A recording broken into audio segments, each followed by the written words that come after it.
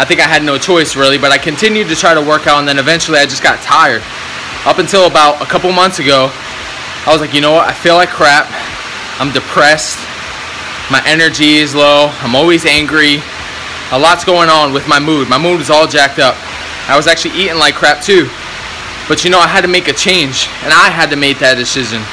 And you have to make that decision too. If you're tired of going through the same thing and feeling the same way day after day, if you don't like the pattern, change it. That's all you have to do. Change the pattern if you don't like it. Stop making excuses. If you really want to feel better and you just want to, oh man, I feel amazing. And it's simply because I'm eating right and I'm working out. And if we could just grasp this, I'm telling you, it's going to change your life. It's going to change everything.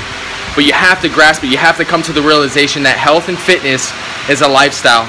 Yes, so what if you let yourself go? So what if you used to look the way you used to look, and that's how you used to look? That was back then. If you want to get it back, you got to make a move. Do something about it. Come on, guys. Let's go.